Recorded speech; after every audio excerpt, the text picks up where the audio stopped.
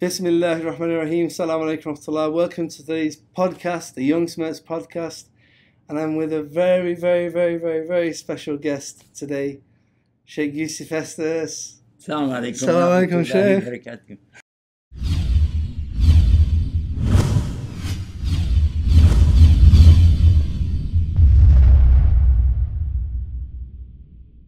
I'm interested to ask you a question, John, Yeah. if I could. Let's start with that. You call your program Young Smirks. Yeah. I've seen some other things on YouTube that's similar to that, but Smirks. Yeah, your Smirks is like smile. You know, Oh. smile is sunnah. I thought a smirk And we was both kind of young. like when somebody's got a hidden agenda and they go like that. Oh, but it just means a little It's like a bit of a smile. Or a humorous. smile. Humorous. Okay. And we're young. We're both young. Yeah, I'm only 1 day old, by the way. Oh, yeah. 'Cause Yeah, I just made Hajj, so after that, you like you've been come born back again. to your folks as though you just came from your mom, so I must be a day old now. No, we just Alhamdulillah. completed Hajj. Oh, yeah, I've got my Hajj haircut. Whoa! Alhamdulillah. That's all. That comes as a shock when you lift that black cap off and you see that glare come. I guess I should do the same thing. MashaAllah. Fresh haircut, MashaAllah. Yeah. You know, subhanAllah, I remember when me and you, we met in England originally. True. We travelled around doing dawah. I was I following you enjoyed around. that so much. I was filming You helped me do that Bridge to Faith series. Bridge to Faith. And We we did the Christmas. Yeah, we did the Christmas series. We were in Doha for that. No, we did that in the building in London. Do you remember that office? But then we went to Qatar. Yeah, We had a program in Qatar. and And we I- did it on the second floor over there. But I want to mention something which relates to the Hajj. Mm. I remember we was having breakfast one day in Qatar, and you said we need your passport. You know, we're for the hotel or something. And the next day you gave me my passport back, and we had Umrah visas. Uh-huh. Do you remember that? And we came to Umrah together. Subhanallah, it's beautiful, mashallah. Was that the first Umrah you performed? No, I'd been to Hajj before that. Ah. A few years before that. But it And, always feels good to do subhanallah, Umrah it's again, like the doesn't first it? time, yeah. Yeah. But yeah, it's been great over the years traveling around with you, doing dawah. Have you checked out those motor scooters that they have now going around for Tawaf? Have you seen those? No, I've not seen it. Actually, no, they're available. Subhanallah. You have to pay money for them. Yeah. But then you get on there, and it's big enough for 2 people. So my wife and I, in Ramadan, we got on there and just You went do around. tawaf. Yeah. Make it Do easy for tawaf. you. It was easy. Subhanallah. Subhanallah, Sheikh, it's a pleasure to have you on the podcast. And It's great to be here with you. a great inspiration. Tell me more about podcasts, because this is kind of new to me. This is the new thing. Basically, it's just a show. Yeah. You know, you've been doing podcasts before podcasts Well, even existed. we started with something called Eddie with the Dean Show. Exactly. And Yusuf Evans was there with Eddie and myself, and we had a lot of fun with that. Yeah. These days, it's more like a video, like a radio channel, if you like. They have the microphones showing. It's Yeah. kind of the modern style of podcast. And they also put the audios online as well. I notice we don't have a desk either. Yeah. They're always Yeah. I mean, the my podcast host is is more... supposed to have a big desk, and Mine's more run and gun, obviously, because I travel a lot. I try to keep it, quite, yeah. small, and just set up wherever I meet people. No, some of the programs that we've done in the past, we've talked about things related to Christians coming to Islam, and we talked about the idea of Christmas trees. We've spoken about Easter eggs and how could a rabbit lay colored eggs, and joking around and had some fun with that. But I was wondering if we could discuss some of the things that face a person who's kind of new to Islam, and he just entered Islam. He said, okay, there really is one God, Yeah. but I'm not sure about everything else. Have you experienced something like that with folks? Yeah. I mean, I was in a similar situation. I believed in something, but I just religion was man-made for me. I believed religion was a man-made thing because of my experience with Christianity, not being able to trust the scriptures, but I still believed in God. I still believed in one God. So I think the majority of people you see today, they have this kind of belief where they have hope and belief in something, but they've just fell out with religion. We just had a discussion a few minutes ago with some of the brothers here about debating with people.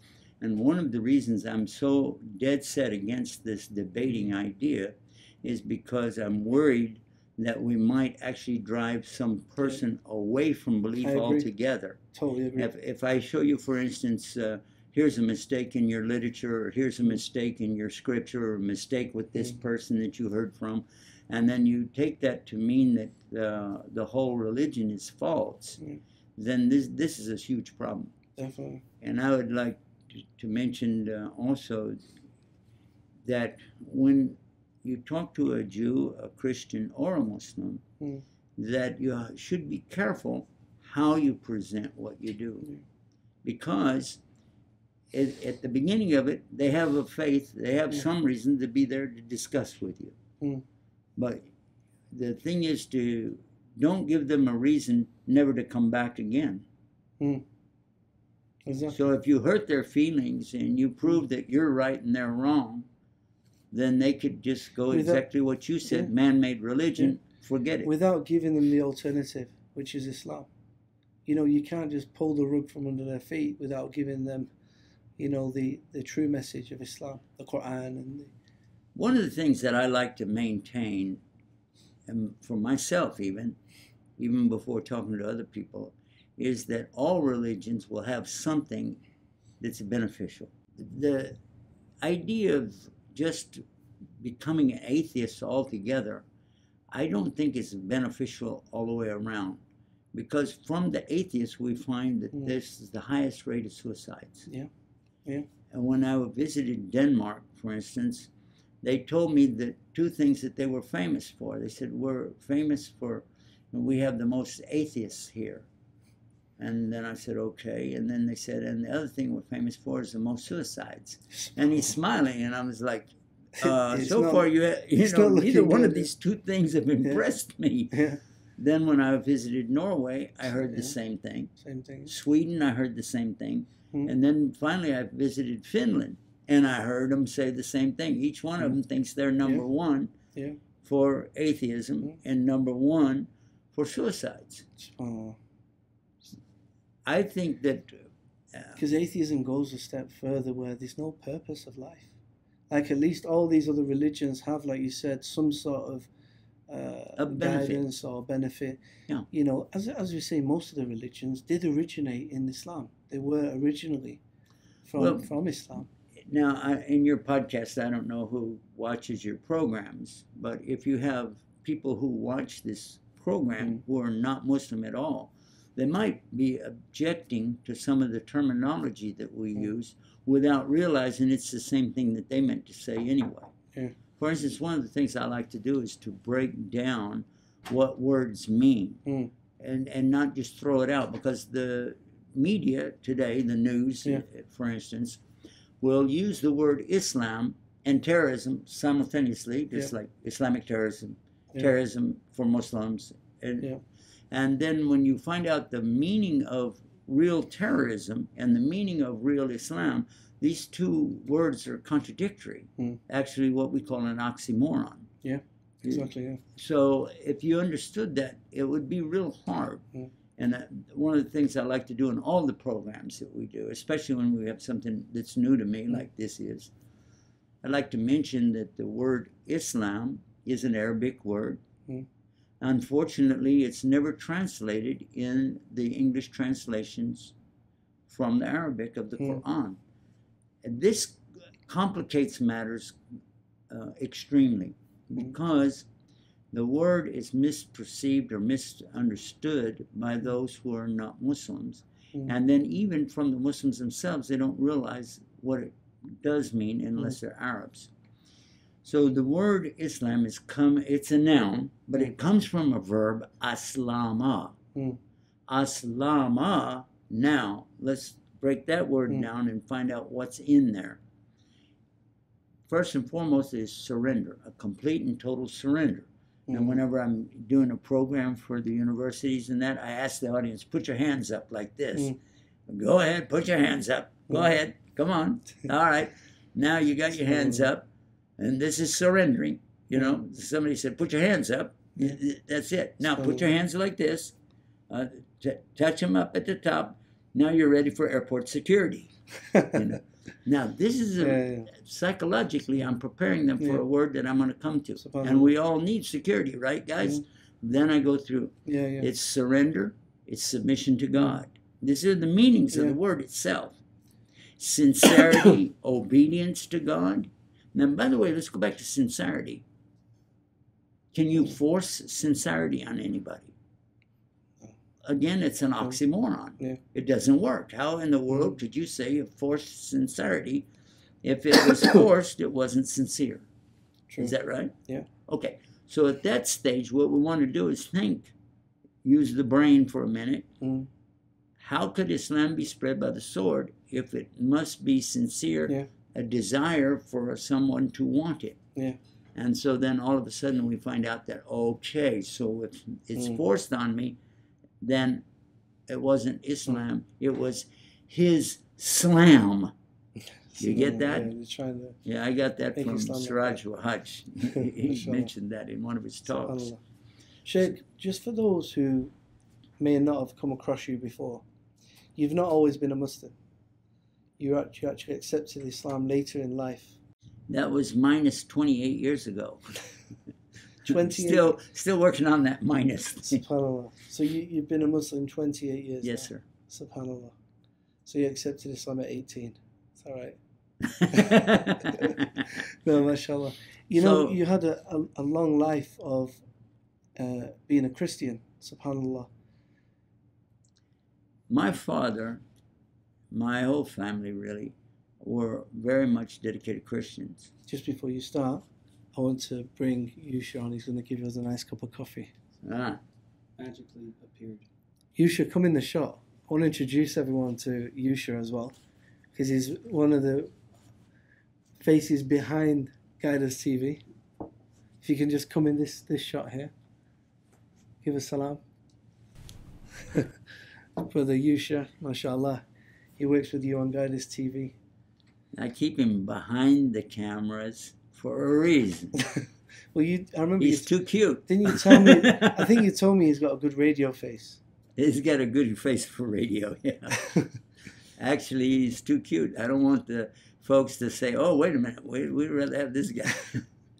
But I wanted to finish what we were saying about the word aslama, because there is a key point in it. To understand aslama, surrender to God, submit to God, obey God, in sincerity. So we've already shot down that idea of forced conversions. Islam spread by the sword, impossible. Something can spread by the sword, don't get me wrong. You could say Muslim rule spread by the sword. Yeah, that could happen. But the word Islam itself does not lend it to that kind of thinking. The belief system's never been. Then we still have some more words. We still have security. That's in there. That's why I want to go back to that word, secure. We've said we all need security, and today more than ever before. People are very airport security, computer security, online security, home security. We've got all these ideas about security. There is no security except that comes from the one Almighty God. Now, the next thing is peace. Well, the word salam in Arabic is translated as peace. The same exact word is mispronounced from one or the other, from Hebrew, shalom. Shalom alaikum they say that. Is salam alaikum. There's no difference in this. And if you read the Bible in Hebrew or you read the Bible in Arabic, you find that it was Jesus who entered upon his followers and he greeted them with a shalom alaikum or salam alaikum. Peace be upon you. And that's what he said. And it still says that in the Bible translation. And this is how we greet as Muslims. If we use this to explain to a Jew or a Christian, we've found a common ground immediately. so that we can then open a door to go to a little bit further. Because I'm not here to try to teach people how to think. All I want to do is stimulate the thinking process and let them find for themselves, just like I had to find. It took me 3 months of spending with a Muslim, traveling with me every day, asking him questions, debating with him, arguing with him. Yeah, but by the way, he didn't debate back and he didn't argue back. But it was me trying to convert him to become, I wanted him to become a Christian. Yeah, subhanAllah.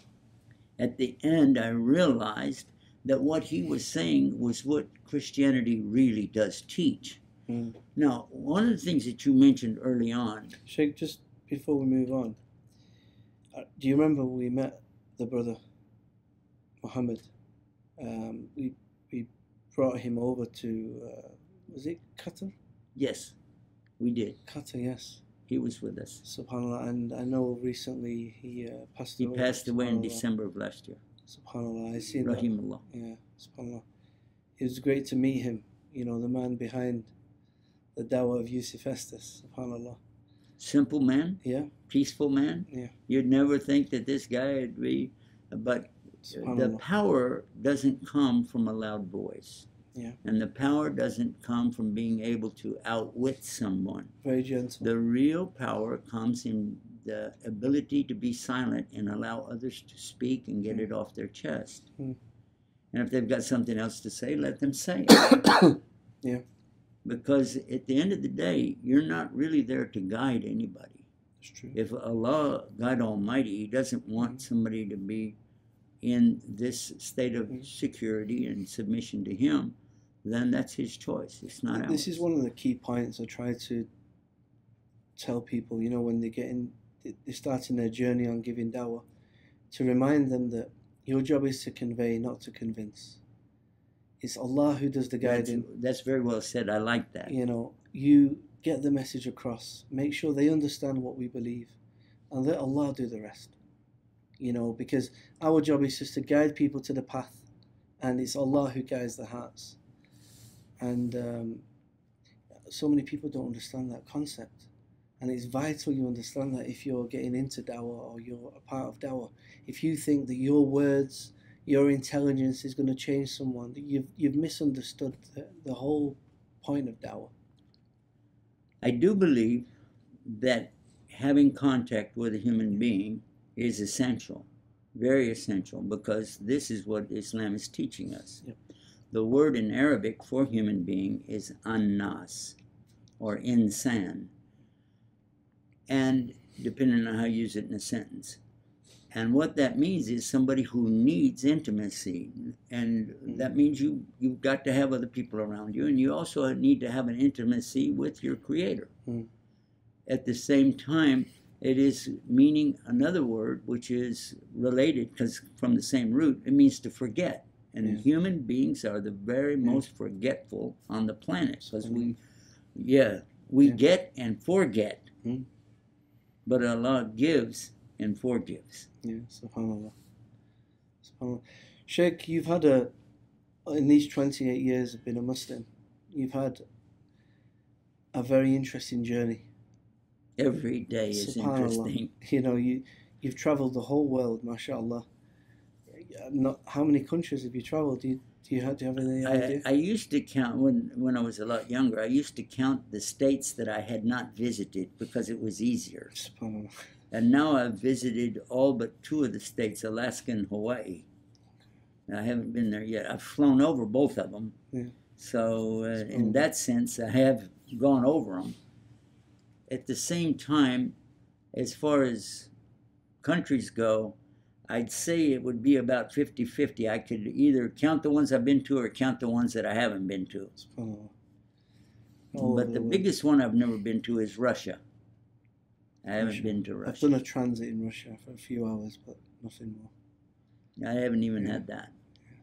But Sheikh, I visited China. That's a big one. One of your life works, you've been a part of many TV channels like Peace TV, Huda TV, and you also have from the beginning. You also From have your the own beginning. Guidance TV. Guidance TV. SubhanAllah, this is your baby, mashallah, of your own TV channel. You've helped with it. Yeah, alhamdulillah. It's a great channel. We've done many programs. I like the us in it because I think it's all of us Yeah. who work together. SubhanAllah.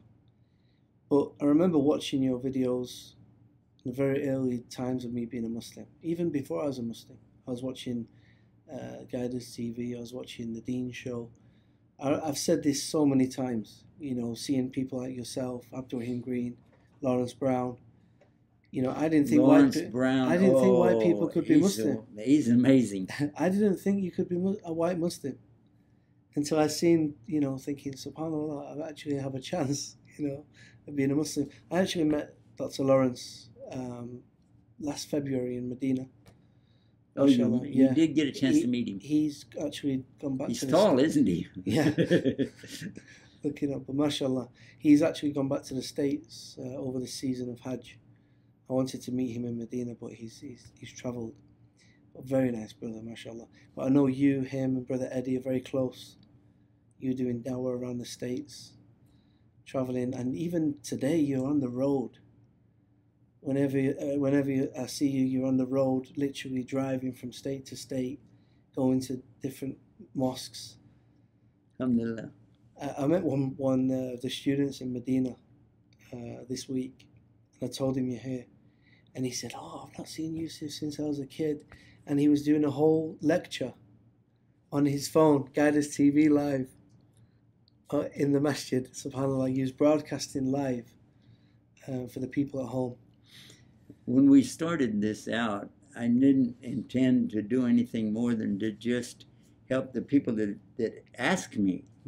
They used to come to my house in the beginning, and we would sit in the house, and it got so full we went to the backyard, and then we laid canvas down over the backyard, the whole backyard. And the ladies would sit in the house with the window open because we didn't have air conditioning. So they'd sit with the window open, and they would listen, and we'd put it on a microphone. Then the neighbors would come over and try to hear what's going on too, and we had a lot of fun with it. And then when I moved from Texas to Virginia, then we had to kind of switch a little bit around and start doing the internet. I was learning how to use the chat rooms and so on. And in those days, we had something called AOL, American Online, and they sent these discs, the AOL discs, out everywhere. They were free. You could just plug them into your computer and start it up, and then this would give you the ability to go online through your telephone line. The old, you know, the old school. the sounds that the phone makes, and then you would be online, and you could. Yeah. But we started doing the chatting as like a radio show, and I'd use it like a radio voice to say that you're listening to Chat Islam. I'm your host, Yusuf Estes, and today we've got some super guests lined up for you. So stay tuned, and and that's how we started the chat rooms. And one time I was in a hurricane, and I still did the chat in the middle of the hurricane, and I did it from a Dunkin' Donuts in Florida, and the door blew off of the Dunkin' Donuts while I was there doing the whole thing. Yeah, look at the strange things that happened. But eventually it got to where we were doing television, and that got real expensive real fast because the cameras, the lighting, the sound systems, and all the rest of it, way up. Too much. That's when I actually met you. When I first met you, it was in Chicago. There's a big conference there, and you was in the corner. You had your big TV setup. There was you, the Sheikh Sabri, and Mutahir Sabri, and Sheikh Kareem Abu Zaid. Kareem Abu Zaid was there with us. And that's why I met you. I was with brother Eddie. Yes. We did some live shows with Guidance TV. That's true. That's how we did start. I remember that. SubhanAllah. I remember you came to the UK. We travelled all over the UK, mashallah. I had a lot of fun with that. Stopping at every service station for a Costa coffee. Do you remember that I bought some equipment from them and was for my phone? Yes. And I tried to make it work, and we were going to try to broadcast. Trying to do it live from the M62, the motorway. Subhanallah. But now the equipment I've seen you using here is very portable, very easy to carry. Yeah, I mean, the technology simple. is advanced, and I think the prices come down. Yeah. Instead of Yeah. tens of thousands of dollars, Yeah. a person can set up pretty much everything for Yeah. less than $10,000 to do. a couple of thousand, to be honest. Depending on how. Depending on how big you want to go. Yeah. Tell us about your time with Peace TV and Huda TV. You've done a lot of work with them. I don't think we got enough time to cover all that, but I would tell you that I was contacted by Huda TV to come over and do a series with them. And when I got over there, what they asked me to do, they said, we want to do the 10 people promised the paradise. 10 people promised Jannah. And I said, okay. And he said, and we want to do it in 30 episodes. And I said, okay, you've already got a problem. Because 10 it doesn't divide up into 30 pieces. But we can't take 10 and divide it up into 30 pieces. It won't work. And the gentleman who was handling it, he said, well, I did it for a radio show. I said, then you do it for the TV show because I'm not going to do it. And we got into it a little bit. But he was very, very acceptable. And he said, okay, do what you want to do. I said, I prefer to do something a little bit different to remove the misconceptions that Muslims and non-Muslims have about Islam. Let's get rid of superstitions. Let's get rid of traditions and cultures that have entered into Islam, and let's get rid of these very drastic opinions that people hold that are they're very biased and unsubstantiated. So let's call the program Lifting the Fog. And so that's what we did. That was the first program we did for there. And then we did one about the companions called Way of the Muslim. We did do that. So I had an inside program that we did on a very elaborate setup, and it was called Way of the Muslim. But then the one that we did for the Lifting the Fog, we did it outside. And that was in Egypt. And it was hot.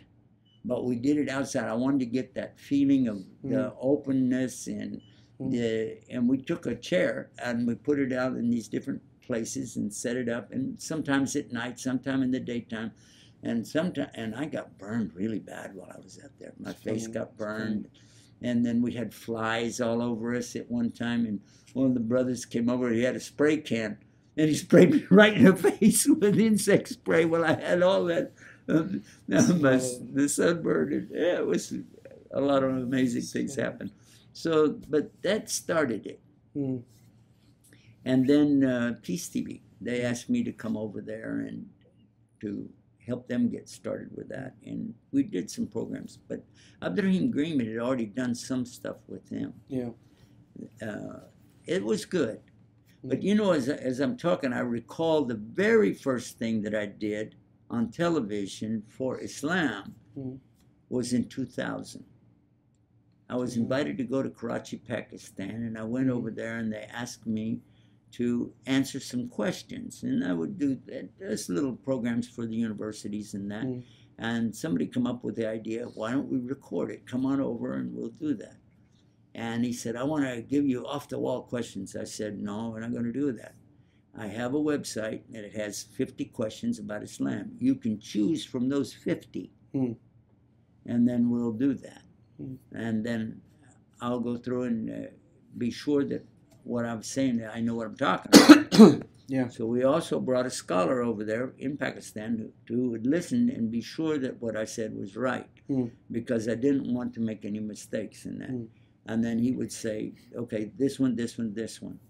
And we went through them. And it was such a big hit because up to that point, nobody had really done anything in English and circulated it, or what do they call it when they put it in syndication? They call it syndication, yeah. So that got syndicated. It went to Canada, it went to Pakistan, it went to the UK, each one at a different year.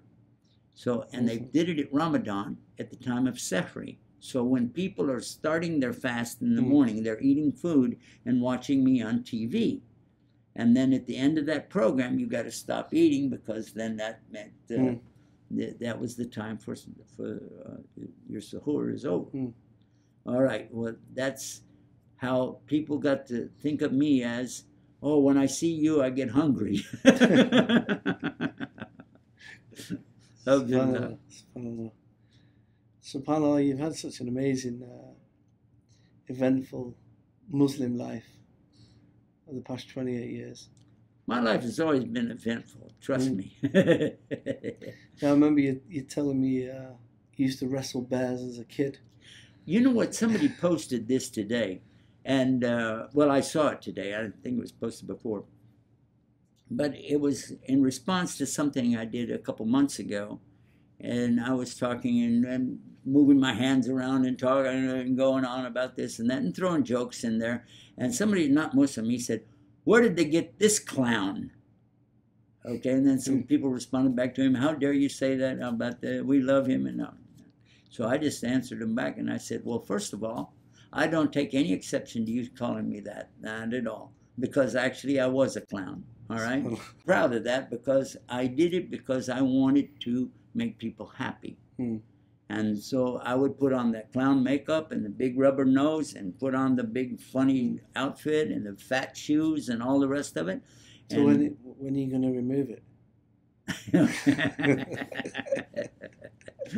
You can edit that out, by the way. So the people that I talked to and did the programs, I always played a silent clown. I wouldn't talk. I like that because it's less intimidating. And I would go up and be shy and look at them and talk to them like this, and that would get an image across, and people would. And then I would have these little gags and things that I would do and make them laugh. And I liked doing that. However, came a time in my life, of course, when I grew up and got married and had children, I didn't have time for all that anymore. But I always had the desire to meet more people and visit with people and help. I like to go, for instance, we were in the music industry. My sister and I were both musicians, and we would go entertain people in senior centers, and they would be really old people. Sometimes we'd go in there and they'd say, "Oh, my son, come on over. Here's my son." And I never saw this guy before in my life, you know. Saying, "Does my mother know about this?" You know, what's going on? But they would be confused, and they'd see my sister, and they'd say, "Oh, this is our daughter." Or that somebody would say, "Oh, they're married." And no, this is my sister. I guess the good thing about that is you could do the same act every day. Yeah, you probably could.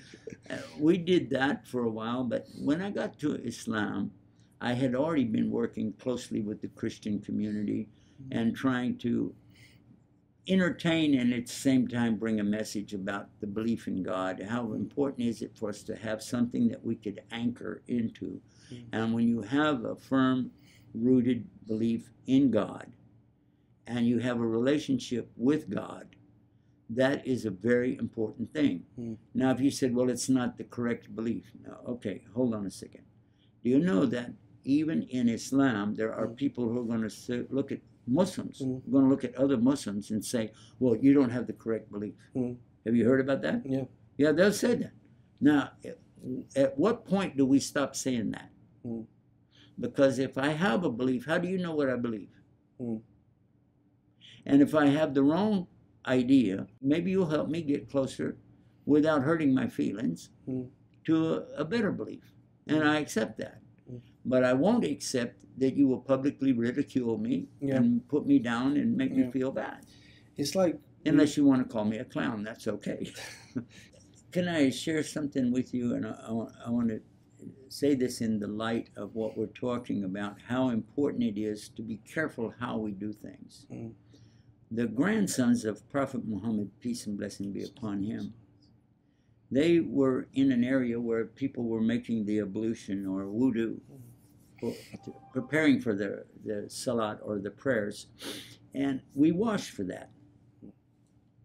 And there was a gentleman there an older person, that he was putting the water on in the wrong order and doing things the wrong way.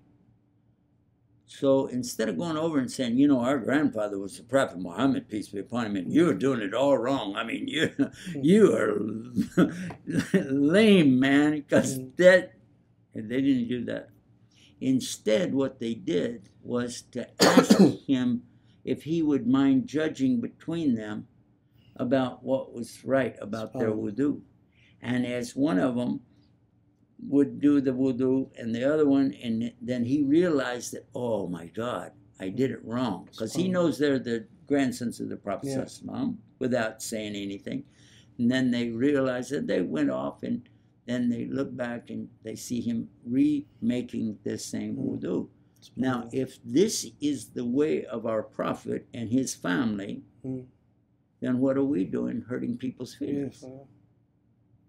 So I very much like the idea of a dialogue. I've had so many preachers ask me to come more than one time to their churches. And I've had it in Hagerstown, Maryland. I was giving a talk in a church on Sunday with the congregation sitting with us. A very lovely preacher was there. But I told them from the beginning, I'm not going to go in if you've got any idols or statues or pictures of stuff around that. That's not my deal. And also, I'm not going to go in and observe your preaching, because I don't want to disturb what you're doing with your people. Whatever you want to do, you could do it. I don't want you to be self-conscious. I don't want them to be self-conscious. But then when you're ready for me to come out, I'll do what I do. So I came out and I explained the word that I just talked about. What's Islam, right? And a young lady, maybe 20 years old, she stood up and she said, I would love to be a Muslim. And she looked over at the preacher and she said, is it okay if I accept Islam? And the preacher said, go ahead. You know, our belief that they were a Unitarian church, by the way. And he said, in our belief, as long as you believe in God, that's the main thing. She said, I really believe in God, and I want to do what he's talking about. You know, I want to show you something, actually. Well, guess what? Yeah. I'm not finished. She said, thank you, Daddy. That was her father. Subhanallah. And then a gentleman stood up, and he accepted Islam. And then after that, we all sat together and talked about it for a while. Then we went over to the mosque, the masjid there in Hagerstown, and they formally accepted Islam there in the masjid. And I heard that they later on got married. Subhanallah. Subhanallah. That's amazing. You know, I want to show you this video. This is a brother from the UK. He's come on Hajj. Bismillahirrahmanirrahim. Assalamu alaikum to Allah. I'm just here on the Hajj with you can Brother watch Yusuf, it. all the way from Birmingham, England. And can you just tell us how you came to Islam? You was telling me a little story and why your name is Yusuf.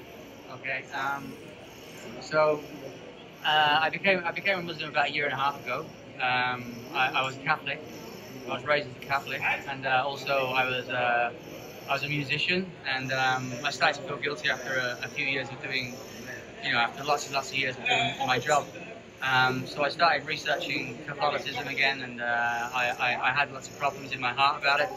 A few of my friends who are Muslim, they knew more about the Bible than most Christians. So they asked me to watch some videos by a brother called Yusuf Estes. And I watched one particular video where he was giving dawah to a brother from Africa. And it was one of those very, very emotive videos where, he took his shahada. And at the same time he took his shahada, I was actually feeling like I wanted to become a Muslim myself, but I just needed that push. And, alhamdulillah, I took my shahada in my bedroom. At the same time, I was watching the video with Yusuf Estes giving brother dawah and getting him to take the shahada. And I found out, why I was crying so much after I did it, and so that when I found out about me crying and why I was crying, because my sins were being erased, but I only knew about that after it happened, because Yusuf Estes only spoke about this after. It was just so much truth that just shocked me so much. So the brothers were asking me, what are you going to call yourself now? So I call myself Yusuf. So, MashaAllah. So you're called Yusuf after Yusuf Estes. yes, I am. Is it Yusuf Estes or just Yusuf? No, it's just Yusuf. Okay, Yeah. mashallah. Yusuf Abdullah. Yusuf Abdullah. SubhanAllah. This for Hajj. This huh? is the Hajj. I met this brother on the Hajj, Oh, and our particular group, Dar es Salaam, they sponsor about 30 people a year. People who are poor, people who are sick, new Muslims, people in the community that can't afford to go to Hajj, who they think, will benefit. And subhanAllah, I met this brother on this package, and he said, "My name's Yusuf," and he subhanAllah, he told me it's because of your video. I've had a lot of people come up to me and tell me that they benefited, Muslim and non-Muslim alike, from the programs that we've done. And you may not know how much I need to hear it, not from an ego point of view, but to help my confidence to keep me going. Because sometimes, the shaitan comes to all of us. Sometimes I feel like, I'm wasting my time. I'm not doing a very good job. I need to go back to some of this or that, or, maybe that people don't really need me. They're just tolerating me because I know I'm kind of wild, And so whenever somebody comes up and says, you know what, I come to Islam. It happened one time. We were going for Hajj. And we were at the airport, at Dulles Airport in Washington, D.C. And we were ready to get on the plane, the Saudi Airlines. And a man came up to me, and he had his 2 towels on, and he's all ready to go. And he said, I want to meet you, and I want you to meet my wife and my children. And I said, Assalamu alaikum. And he said, I came to Islam because of you. And he said, and she came to Islam because of you. And we're raising these children in Islam because of you. Thank you very much. And I started crying. I couldn't hold it back because it was tears of joy. Yeah. That feel like that what you've done is helped somebody get closer to the Lord, somebody who is closer to God, closer to the true message of all the prophets. And I'd like to go back to what we started the program with when we talked about some of the basic things. If you believe in God already, you're ahead of somebody who doesn't. And if you would like to increase your belief, that is something that we should share and kind of kick it back and forth and see what will help us get closer to God. And one of the questions that Dr. Zakir Naik was asked, this one person was really saying that all the other religions, God is getting tough on people for murder or for stealing or for, he won't forgive them for adultery or something like that. But he said in Islam, the only thing God won't forgive is somebody who had made a partner with him in worship. And these other religions, they don't have that. There are other gods out there. They're not worried about it. And this particular person was a Hindu. And he was saying this God and that God, or they wouldn't care if you worshipped other gods. And then I only got to hear the beginning of it. But as soon as he started, I knew where he was going to go with that. Because in the reality, there really is only one God. And whatever he has put us here for, he's determined that purpose, not us. We do not determine our purpose. We determine what we want to do, and maybe we'll do it, maybe we won't. So where we have similarities, some people will say, okay, that Muhammad, peace be upon him, actually found some scrolls in a cave, all right, and he read them, and they figured it all out, and he put this religion together. Okay, I'll tell you what, I'll go along with you for that. Oh, just to go along with you, all right, let's do that. Even though he couldn't read or write, and that's famous. He never learned how to read or write. So then some other people, they figured that out, and they said, well, he got some other people to teach him that. Who? How come nobody knows about this? But then they'll go to another level, and they say, well, whatever. He did it somehow. Okay. So whatever copy he found, of those scriptures must have been a pretty good copy. Mm. Because today we have over 40 million people who have memorized every single word Mm.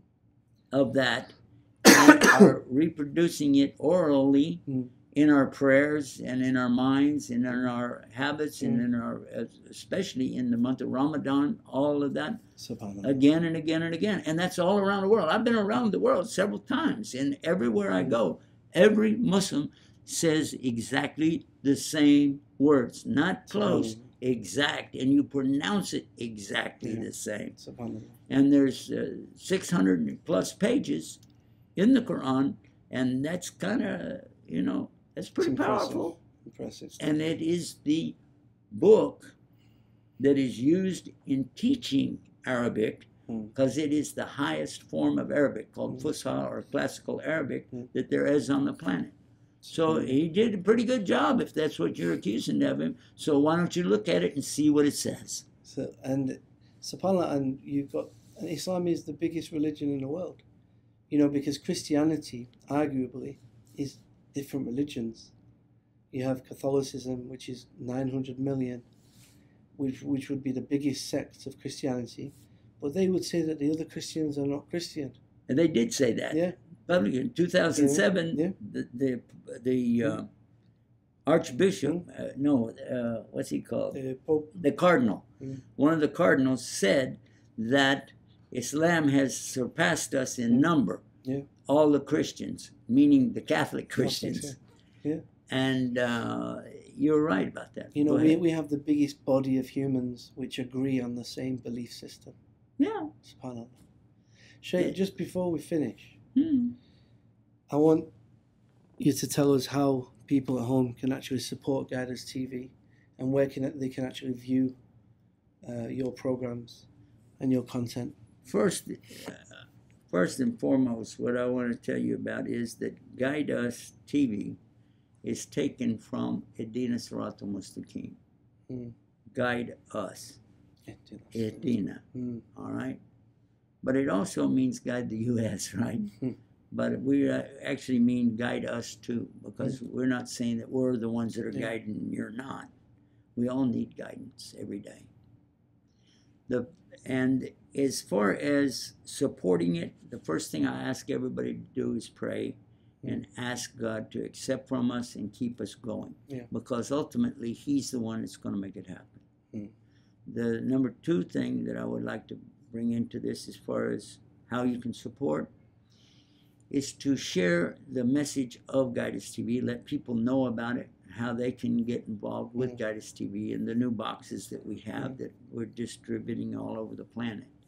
And then thirdly, if you would like to get some really big rewards with the law, then you can donate, but we don't ask you to donate a large amount. We say just do a little bit of something, but do it every month. Do it regularly, and then God is the one who's going to reward you for whatever you do. But keep it sincere between you and Him, and let Him reward you, and whatever it is you do, you're blessed. How you can do that? We have a website which is called donatetoislam.com. Donate to Islam. Some of the funds go for our websites, and we have 4,200 websites. SubhanAllah. Yeah. And some of the funds will go to the distribution of the boxes that we're putting out, the TV boxes, and some of the funds will go to the actual broadcasting and making the programs that we do. But all of the funds will go for the dawah. MashaAllah. Jazakallah khair, Shaykh. Exactly. You know, thank you for Wonderful joining to us be with you on the again, podcast. John. Thank you for hosting us and bringing us on. SubhanAllah. You know, we're very close. We've known each other for a while, and it's good to see you again. So for those at home who are listening, please, you know, go to the link below in the description. We're going to put the links for Guiders TV. Share the podcast. Share it with your friends and family. Also, check out the Guiders TV YouTube. Share the videos, and inshallah, we can do another podcast in the future, Sheikh. Inshallah. I'd love to do that. Jazakallah khair. Thank you again. Assalamu Assalamu alaikum wa rahmatullahi wa barakatuh. Assalam.